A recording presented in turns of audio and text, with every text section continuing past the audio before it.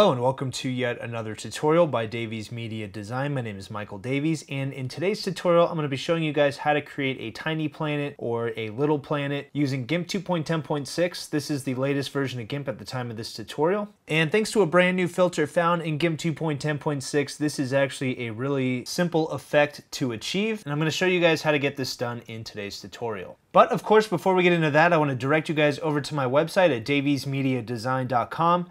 As always, we have tons of GIMP video and text tutorials on here, as well as Project Translate. You can watch one of our GIMP playlists, support us on Patreon, or look at our Poll of the Week results, so definitely check those items out. You can also enroll in our best-selling GIMP photo editing from beginner to pro photo retoucher course. And you can purchase official DMD merch at our Teespring store. And a portion of all of our profits go to Habitat for Humanity, as well as support our channel and help us make more GIMP tutorials. And speaking of supporting our channel, you can also support us on Patreon. And here you'll get access to exclusive Davies Media Design extras and additional GIMP content.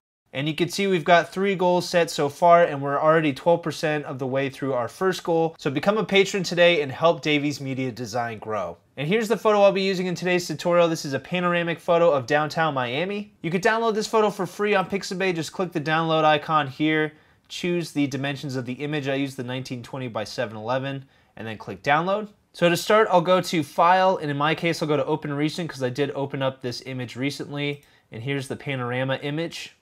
So this is the original opened up into GIMP. And now I'm going to apply the little planet filter. And again, this is a brand new filter found in GIMP 2.10.6. So go to Filters, Map, and choose Little Planet.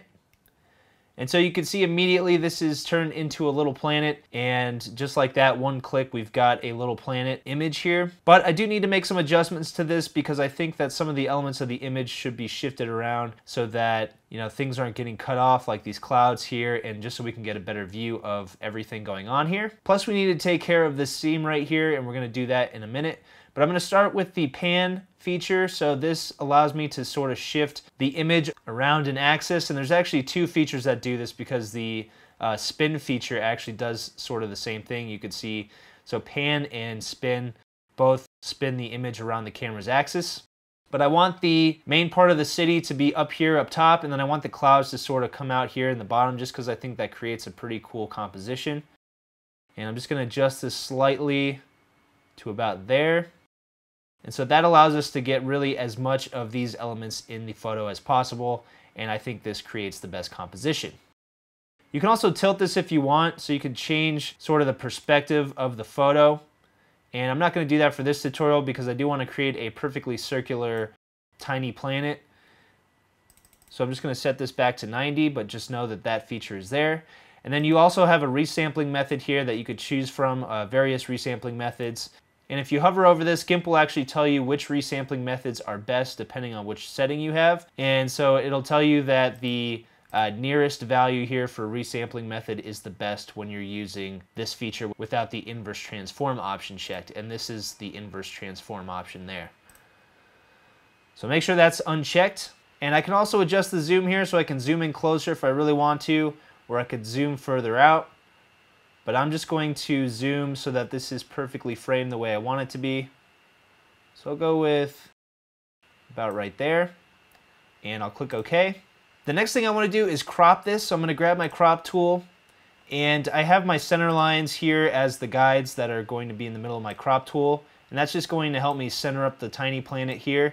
And I'm going to use the outsides of this crop box to adjust the size of the crop, and then I'm going to use my center lines to try to find the center of this tiny planet, and then I'll click, and that will go ahead and crop that.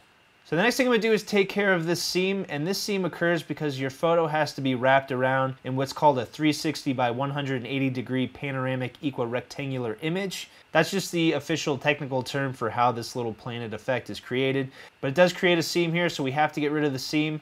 And to do that, I'm going to grab my zoom tool and zoom in on the areas that I want to work on for the seam.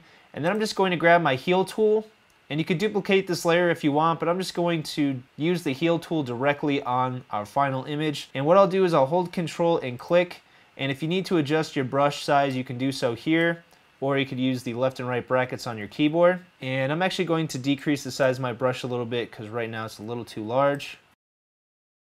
And now what I'm going to do is just paint with the heel tool over this seam. And I'm going to make sure that I stay on the parts of the water here. The source right here needs to stay within the water. Otherwise, it's going to start grabbing colors from these items here, which don't match the color of the water. And I can always move the source down below here. And you can see that as we're doing this, it is cleaning up that seam there. And now it's barely noticeable. And I'm just going to increase the size of my brush real quick and go over this one last time. And so now that seam right there is pretty much gone. Here it's a little complicated because we've got a seam where the water and the part of the sidewalk here are meeting, and these aren't the same elements. You can use the heel tool right here to sort of blend this in and blur it together a little bit. It's not really going to do you much good there, so I'm just going to hit Control Z, and I'm going to, for the most part, just leave the seam right through here because I don't think that that really is going to improve much. But now I'm going to come over here. So we've got two different color skies meeting right here, so we need to blend those in a little bit more. And then all through here, we've got the seam going through the sky, so we'll need to blend that. So I'm going to come back over here, hold my Control key and click to grab a source, and then I'm going to paint over the seam with this heel tool. And so you can see already that this is starting to blend, and it makes it really hard to tell that these are two different areas of sky. And then I'm just going to move down the line here with the seam, and I'm hitting Control to change my source, and then I'm just painting over the seam to sort of blend this line in with the objects around it. And of course, you can increase the size of your brush, hold Control, and this allows us to paint larger areas a little bit more quickly.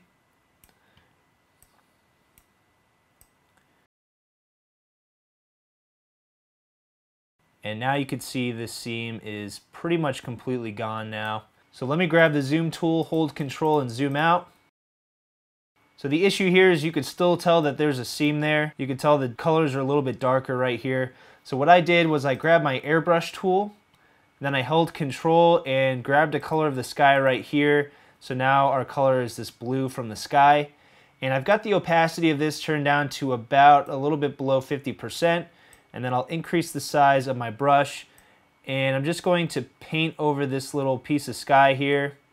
And then I'll hold Control, grab another color as we go down the sky, because the sky does change colors as we move down it. And so I'm just using this airbrush tool to paint over the darker spots and try to help make this blend in a little bit. So you can see the darkness starts to fade a little bit more.